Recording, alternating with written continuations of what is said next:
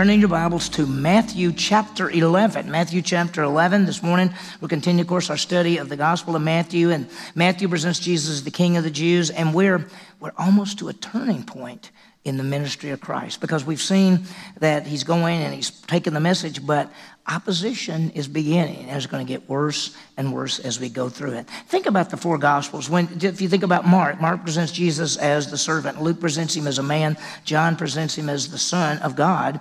But Matthew presents him as the King of the Jews. And what we've been seeing is we saw, first of all, the background of the king, which he is Jesus is descendant of David and Abraham. We saw the platform of the king, which was the Sermon on the Mount. We've seen the power of the king, in which chapters 8, 9, and 10, we saw him continually presenting, showing his power by his miracles. And now we're in what we call the program of the king. And this is where he's teaching, and this is where he's beginning to get the message out.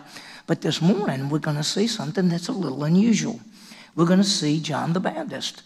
And John the Baptist, while he's in prison, has some doubts about Jesus. And we could say, wait a minute, John the Baptist? Because John's actually going to say, Jesus, are you the right one or not? And we'd say, well, how could this be? Because John the Baptist is the one that said, there's the Lamb of God, Jesus who takes away the sin of the world. John the Baptist is the one that baptized Jesus. John the Baptist is the one that saw the Holy Spirit like a dove come down, and he's having doubts. Well, let me ask you this. Have you ever had doubts? Sometimes do we doubt things? And we're going to see what Jesus says when people doubt. What do we do when people doubt? We're also going to see something I mentioned, that the very last part of this passage, there's a real hard part there just for us to think about it, and we'll see it as we go through it. Well, many times we do have doubts. We doubt about, like if you're a student, whether you're going to pass a course. We doubt sometimes whether we're going to get a job, or we doubt whether we're going to keep a job, or we doubt whether with the parents we ought to be. Maybe we're not doing all the things we should. Or sometimes even with Christianity, we doubt some of the things in the Bible. We go, gosh, is that true? I hope it's true. And sometimes in the Christian life, we doubt and we say, I hope I'm going to be faithful. I don't know if I'm going to be faithful. I hope I am. We all have doubts. There's a guy named Os Guinness, and Os Guinness is he's kind of a brilliant man. And he said this, he said, to believe is to be in one mind about accepting something as true. To disbelieve is to be in one mind about rejecting something. But to doubt is to waver between the two. To doubt is to be in two minds. It's very similar to the Greek word that is the word for anxious. The word anxious, it means to be pulled two ways. The word doubt means you're not sure. You think maybe this or maybe this, or I hope this is true. We doubt things about our life and about our jobs and about our health and about maybe even the Bible sometimes, or we doubt about the Christian life. We doubt a lot.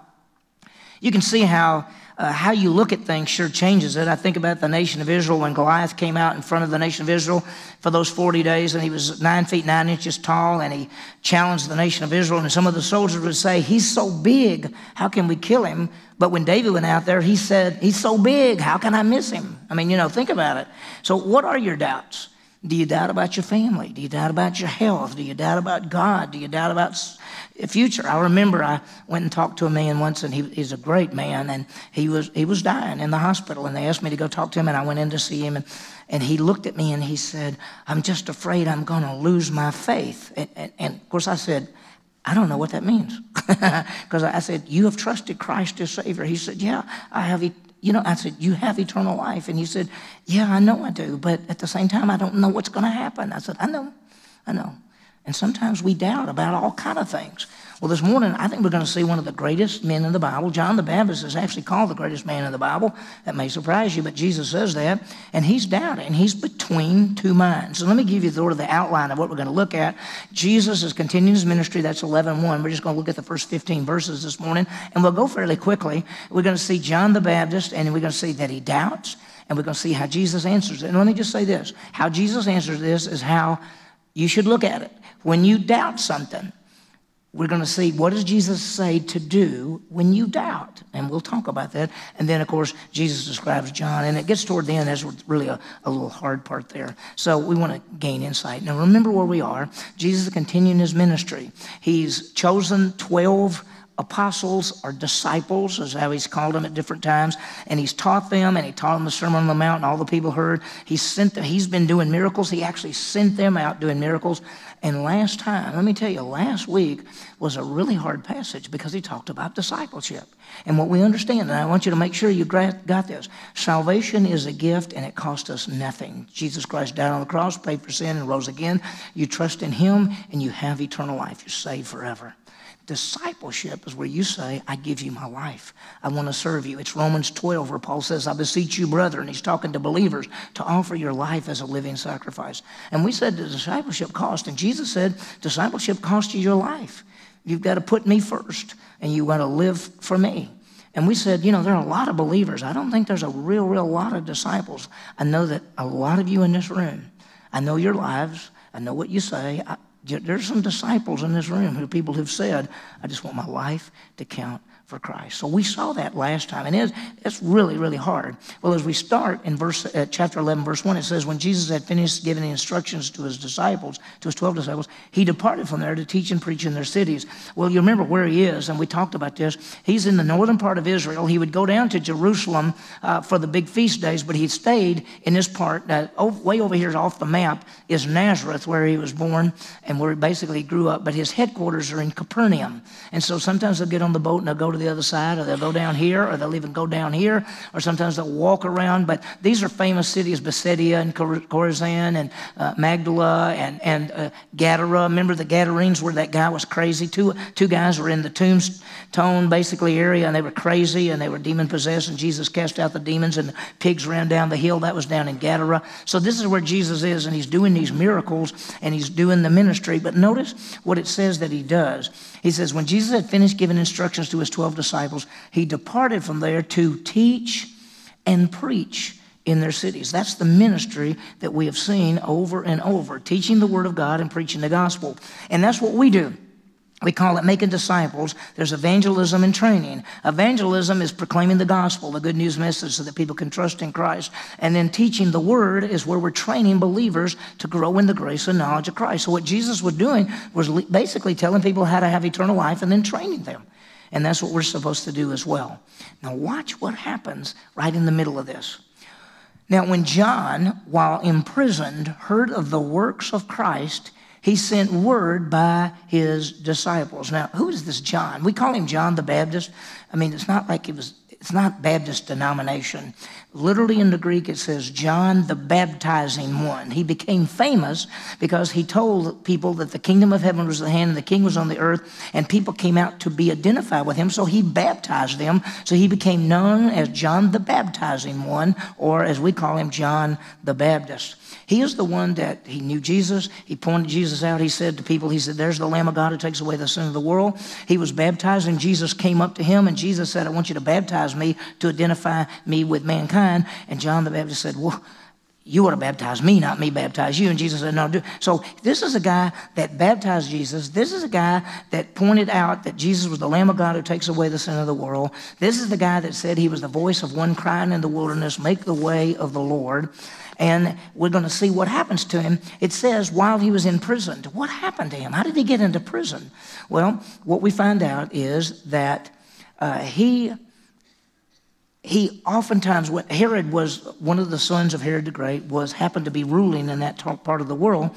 And this Herod divorced his wife and married his brother's wife. He did that. And that wasn't right.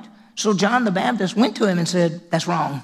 You shouldn't be doing that. And so he threw John in prison. And let me show you this. This is in Mark chapter 6. It said, for Herod himself had sinned and had John arrested and bound in a prison on account of Herodias, his wife, the wife of his brother Philip, because he had married her. For John had been saying to Herod, it's not lawful for you to have your brother's wife. Now John the Baptist went up to Herod and said, you shouldn't be married to her because that's your brother's wife and you've done wrong. And so Herod threw him into prison. And so he's in prison now. And later, this same Herod's going to kill John the Baptist. He's going to cut his head off. So it doesn't end well in that part, okay? But right now, John is in prison, and here's what he says. Verse 2 again. Now, when John, while in prison, heard of the works of Christ, he sent word by his disciples and said to him, "Are you the expected one, or shall we look for someone else?" Now, the word expected one means the coming one. It's the idea of the Messiah. John is actually saying, are you the Messiah, or should we look for somebody else? Now, we would say, wait a minute, John, how could you even think that way? How could you doubt this? You saw him already. You've called him the Lamb of God. How could you even doubt? Well, think about this. He's in prison. He didn't see the kingdom. He thought Jesus was coming as the king, right? And Jesus is going to set up the kingdom. There's no kingdom. There's no judgment. Was Jesus doing all the things that the Messiah was supposed to do? He thought the Messiah was going to come as the king and set up the kingdom. He doesn't see any kingdom. In fact, all he sees is prison. Now, he has seen the dove come down, and he's called him the Lamb of God, so he's beginning to doubt. Remember, he's in two minds. Jesus is the Lamb of God. Where's the kingdom? Where's the power? Where's all the stuff? And he's beginning to doubt. So when he hears what Jesus is doing, he decided that he would find out. So John has begun to waver if Jesus Christ is the Messiah. And let me say this to you. When trials come, when problems come, when things come and they're not expected, sometimes we begin to say, is this really right? Does God really love me? We already know that if you go all the way back to Adam and Eve, God's plan is for you to doubt God's love. Satan's plan is for you to doubt God's love and doubt God's word. That's his plan.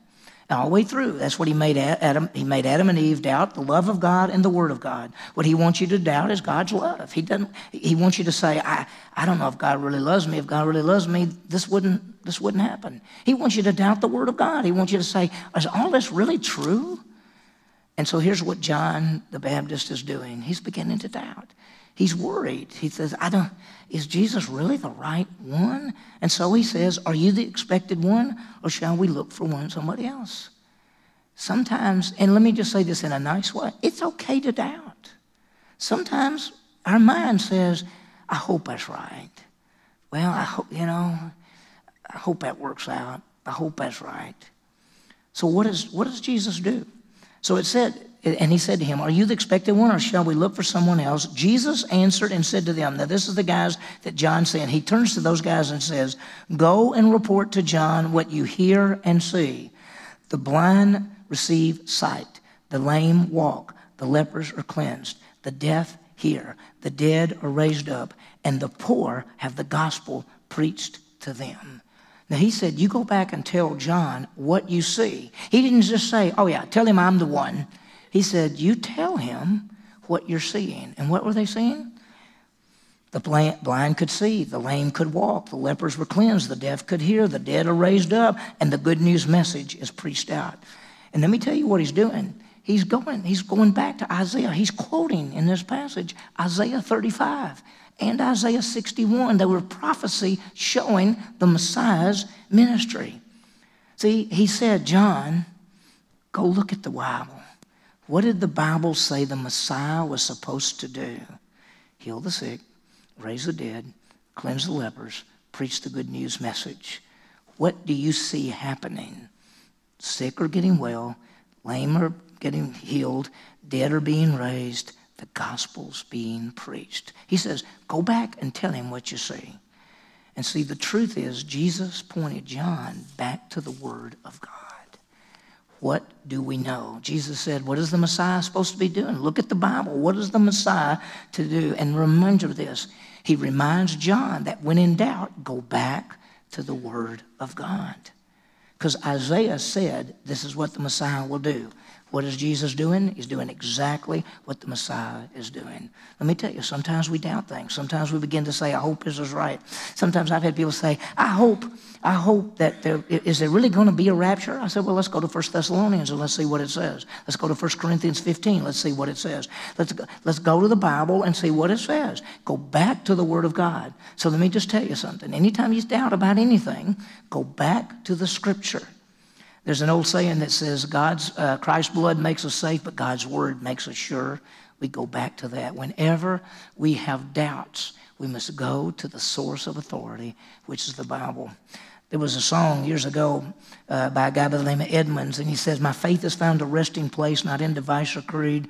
My faith has found a resting place in the written word of God. That's where we go. We talked a little bit about this in my Grow group, and we were talking about what is faith. Faith is taking God at his word. Faith is being persuaded. And the key in faith is not the amount of faith. The key in faith is the object of our faith. The object of our faith for salvation is Jesus Christ. He's the one who died and rose again. We trust in him. The object of our faith for the Christian life is the word of God. We go back to the written scripture. Think about this. If you doubt God's love, the Bible says God so loved the world. If you doubt God's power, realize that nothing can stop him. If you doubt that God cares for you, just remember he'll provide and protect. Think about this. In Romans, he says God is able to do anything that he ever promises. So if you doubt about salvation, if you say, well, I hope I'm going to heaven. 1 John 5:13 says, these things were written to you who believe in the name of the Son of God, that you may what? What does it say? You may know you have eternal life. You don't have to doubt it. Go back to the word of God. The Bible says when you trust in Jesus Christ, you can know that you have eternal life. John 10:28, I give them eternal life and they shall never perish. That's truth from the Bible. So if you doubt it, go back to the scripture. What about doubt in the Christian life? You say, I hope he takes care of me. Hebrews 13 says, I'll never leave you or forsake you. What should you fear? Philippians 4:9 says, my God shall supply all your needs according to his riches in Christ Jesus. If you say, I hope I make it, you're going to make it. He promised you're going to make it. Go back to the word of God. Always true. Look what he says. He says, go, this is again verse 4. Jesus answered and said to them, go and report to John what you hear and see. The blind receive sight, lame walk, lepers are cleansed, deaf hear, dead are raised up, and the poor have the gospel preached to them. That's Isaiah 35. And he said, and blessed is he who does not take offense in me. The word offense has the idea of to trip up. And sometimes when we doubt, we trip up, we miss it. He says, blessed is the person that doesn't miss me, that doesn't get messed up, that doesn't get confused. Because sometimes people doubt and they just keep on going the wrong way. Sometimes people doubt and they say, I'm going to go back to the Bible because I know what is true. So what does Jesus actually say? Tell John, yes, I'm the right one because I'm doing what the Messiah is supposed to do. The focus is always on the Bible. That's what we got to do. Now, watch what he says after he leaves. Because, some people heard that. And so some people could say, oh, that old John the Baptist is not that great, is he? Yes, he is great. Just because he doubted, does that mean he's not great? Look what he says. As these men were going away, Jesus began to speak to the crowds about John. And they says, what did you go out in the wilderness to see? A reed shaken by the wind? When you went out to see John the Baptist in the wilderness, and by the way, John the Baptist, out of nowhere, just started proclaiming the message that the kingdom of heaven is his hand and the king is here. And he looked, his hair, he never cut his hair. He ate locusts and wild honey. He had this big belt around his, people came out there and he was just amazing. He looked like Elijah is what he looked like. And so people came out there and they were just flocking to him.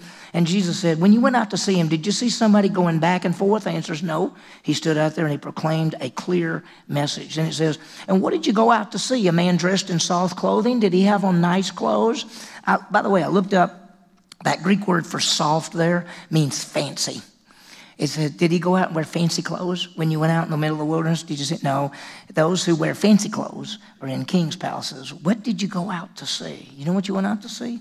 A prophet of God. And he goes on to say, yes, and I tell you, more than just a prophet. This guy was more than a prophet, because a prophet proclaims the word of God, but he's something special. Notice, this is the one about whom it is written, behold, I send my messenger ahead of you who will prepare your way before you. See, John the Baptist was the messenger of the forerunner of Jesus Christ. That's who he is. Do you remember when John was out in the wilderness and all these people were coming out there? And so the religious leaders sent some scribes out there and they said to him, are you the Christ? And he went, no, I'm not the Christ. Are you the Messiah? And he went, no. Are you a particular prophet? And he went, no. He said, who are you? And he said, I am the voice of one crying in the wilderness. That's Isaiah chapter 40. John the Baptist said, I'm the forerunner of the Messiah. That's who he is. That was his job. And if you notice right here, he quotes verse 10. In verse 10, he says, this is the one about is written, behold, I send my messenger ahead of you. He will prepare your way before you. That's from Malachi. And here's what Malachi 3:1 says, behold, I'm going to send my messenger. That's John. And he will clear the way before me. The me is the Messiah. John was the messenger. John was the voice crying in the wilderness. Look at this. This is Luke chapter 1. This is God telling John the Baptist's daddy what John was going to be like. And he will turn many of the sons back to Israel, to the Lord their God. And it is he who will go as a forerunner before him in the spirit and the power of Elijah. He's coming. So John the Baptist is the forerunner. So Jesus says, listen, John doubts. Does that make him not great? Listen, when you went out in the wilderness, did you see somebody going back and forth? No. Did you see somebody in fancy clothes? No. What did you see? You saw a prophet, and not just any prophet. You saw the forerunner of the Messiah that Malachi talked about. You saw John, who is the forerunner of the Messiah. What a ministry. You ever thought about this? We have a ministry. We're ambassadors for Christ. We get to go out these doors and we proclaim about Jesus Christ. Now, we're sent out as ambassadors. Now, John announced that the Messiah was coming. You and I announce that the Messiah has come and died to pay for our sins. See, the message is a little different. John the Baptist was saying, he's here, he's here. We're saying, he came, he died, he rose again, and he'll give you eternal life. Now, we can also say this, he's coming again. Came the first time to die, he comes the second time to reign as the King of Kings and the Lord of Lords. We have a message. Now watch this next part. Truly I say to you, verse 11, among those born of women, there has not arisen anyone greater than John the Baptist. Now we think David's pretty great. We think Moses is pretty great. We think Abraham's pretty great. Jesus said that John the Baptist is the greatest. How does our world grow greatness? Well, if you got good education, you got influence and power and money and rank and position. But Jesus says John the Baptist is the greatest. Why? Because he did the will of the Father. He came and fulfilled his ministry. He did what God has for him to do. And you and I can be just the same. Because when you stand before Jesus Christ, what do we want to hear him say? Well done what? Good and faithful servant. John the Baptist is called great because he did what God had for him to do. Now I'm going to show you something that's amazing. As far as this world is concerned, the greatest one was John. But look at the rest of the verse. He says, truly, truly, I say to you, among these born of women, there has not one arisen anyone greater than John the Baptist. Yet, the one who is least in the kingdom of heaven is greater than he. He says, listen, what John did down here is great, but that's nothing compared to what it's going to be like in the kingdom when we all get there with the rewards and the things that God has for us. He's saying being great down here is nothing compared to being in the kingdom of God and being there for Jesus Christ. Now, he's going to say something because remember, there's conflict going on. So he says this in verse 12. From the days of John the Baptist until now, the kingdom of heaven has suffered violence, and violent men take it by force. All he's saying is this. When John began to proclaim the message of Jesus Christ, that he was the forerunner, that he was the voice crying in the wilderness, that the Lamb of God was here, that the Messiah was on the earth, he'd been attacked and attacked and attacked, and now he's even in prison. And before it's over, they're going to kill him. And they attack Jesus as well. And so he says, from the days of John the Baptist, when he started his ministry, until now, the kingdom suffers violence. That means that there are people attacking the kingdom. And he says this, that there's been conflict of those in opposition to the kingdom. As we study the Gospel of Matthew and we get toward more and more toward the end, we're going to see it gets worse and worse and worse and worse. Now, let me just say one other thing, and we've talked about this before. We already know that we have a privilege, and that is to tell this community and this world the message of Jesus Christ. And we've been talking about that it's going to get worse and worse and worse. And that as the years go by, I mean, I can remember 50 years ago when to say I'm a Christian was proudly, oh, this person's a Christian. Oh, what a great leader in our community. Nowadays, you stand and say I'm a Christian. They say you're hateful, and you don't love people, and we're against you. And it's going to only get worse. It's not going to get better. You already see it. You see it in the political spectrum. You see it in the country. It's happening. And while Jesus was there, as he goes through his ministry, it gets worse and worse and worse. In our ministry, it's going to get worse and worse and worse.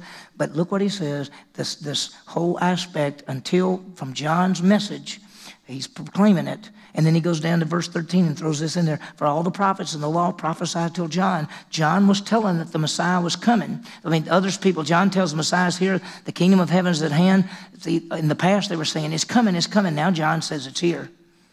Now, this next verse is going to be really hard because he's saying, listen, John is the best. He's proclaimed the kingdom. There's been all kind of problems. And then he says something in verse 14 that most people, they either miss it or they don't want to, they just go past it. Look what he says.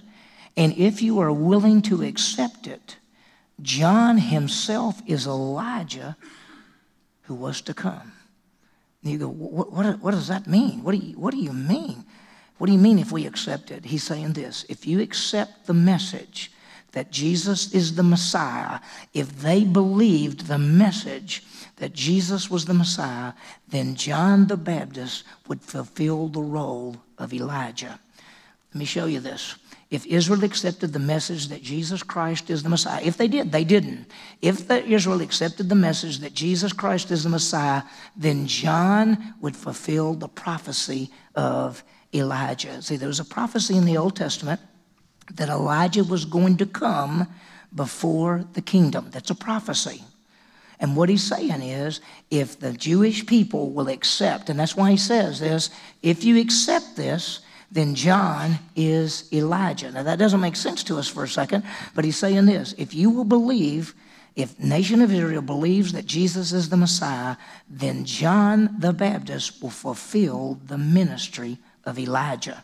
In fact, in Luke 1:17, it says John the Baptist comes in the spirit and the power of Elijah. Now, I want to show you something. Hold your place. Turn to Matthew 17. That's just a few verses over. Matthew 17. The same issue comes up again, and I want you to see what he means. I hope you grasp this. If you got questions, if it's not explained very well, then come see me, and I'll help you understand it. I just want you to get this. John the Baptist came in the spirit and power of Elijah, and he offers the kingdom to Israel. And if they would believe that Jesus is the Messiah, if the nation of Israel accepted Jesus as Savior and Messiah, John would have fulfilled the ministry of Elijah. But did they? They did not. So John did not, and Elijah's still coming. Okay? Now that's all we got to say. Look over here in Matthew 17, and look at verse 10. And the disciples ask him, why does the scribes say that Elijah must come first? And Jesus answered and said, Elijah is coming, and he will restore all things. But I say to you, Elijah already came. What? And they didn't recognize him, but they did to him whatever they wished. So the Son of Man is going to suffer at their hands. Then the disciples understood that he had spoken to them about who? John the Baptist. So I want you to understand something. Here's the point. John came in the power of Elijah, offering the kingdom. Israel rejected it. If the nation of Israel would have accepted Jesus Christ as Messiah, the kingdom would have come and John would have fulfilled the role and ministry of Elijah. But Israel rejected, and John and Jesus were killed, and the ministry of Elijah and the kingdom is still future. So all Jesus says there when it says, if you're willing to accept it, John himself is Elijah who is to come. He's saying, if you would believe who I am, John fulfills Elijah's role, but they didn't. That's why it makes it a little complicated. Jesus actually says, if you believe in me as the Messiah and the King as a nation, then John is actually doing what Elijah is supposed to do. Because that was the prophecy that Elijah is going to come, or John came in the spirit and the power of Elijah. Look how this passage ends. He said, he who has ears to hear, let them hear. Now, I used to read that, and when I first started studying the Bible, I thought, that's weird. Everybody's got ears. Well, he says, he who has ears to hear. That means you're listening, you're learning. You know, some people come to church, and you can ask them right afterwards, what was the passage today? And they don't even know. And then some people come, and they're taking notes, and they're saying, okay, what did that mean? Oh, John the Baptist, Elijah, I think I got it. You know, because they're studying it, they're digging it. And he says, if you got ears to hear, then listen to what I said. He's saying to them, if you will believe in me, as Messiah and Savior, John, the kingdom will come and John will fill Elijah's role. But they didn't. They had ears to hear. Some of them did, some of them didn't. We have a ministry. How can we fulfill the ministry that God has given to each of us? As we go out these doors, we go into a community that does not understand the message of salvation. They do not understand that Jesus Christ is the King of Kings and the Lord of Lords, that he came the first time to die. He's going to come the second time to reign. We need to tell people clearly that they need to put their faith in Jesus Christ as their Savior. Trust in Jesus to give them eternal life. That's our role. Just like John the Baptist had a role, we have a role. So let me give you some applications and we'll close. First application, let's go back to the Word of God whenever we doubt. Listen, sometimes you're going to doubt. Sometimes you do. Don't feel bad about it. I remember reading some of the Psalms. You know, there's some Psalms that David wrote, and as he starts off, he says, I don't get this. Why are you doing this? I don't like this. This isn't right. This isn't working out right. This person over here is getting away with this. And then as he gets further in, he remembers and he goes, oh yeah, but you are in control and you're working all things and everything's going to work out. So sometimes we doubt, but we always go back to the truth of the Word of God. Jesus turns John to the Bible to prove Jesus Christ was the Messiah and King. Always go back to the Scripture. Second big thing is just let's fulfill our role. The role as ambassadors. That's what we are. John's role was to announce the Messiah was coming. Our role is to announce that the Messiah has already come and that whoever believes in him will never perish but have everlasting life. Listen, don't get to the end of your life and say, I never did share my faith. I was too scared to. I didn't know what to say. I didn't know what to do. I knew that every week when we went to church, we taught that we were to go out and take the message of salvation, but I never did it. Don't get to the end of your life and say, I never did it. Make a decision that you're going to be ready to share your faith when you go out these doors. And if you say, I don't think I'm ready yet, then take the 412, take the 2:2, come get with me. I'll get with you individually, or I'll get with you somebody else individually with you, and they will train you so that you can feel confident when you go out these doors to take the message of salvation. Don't get to the end of your life and say, I should have done more. I should have shared my faith. We have that great privilege to announce that the Messiah has come.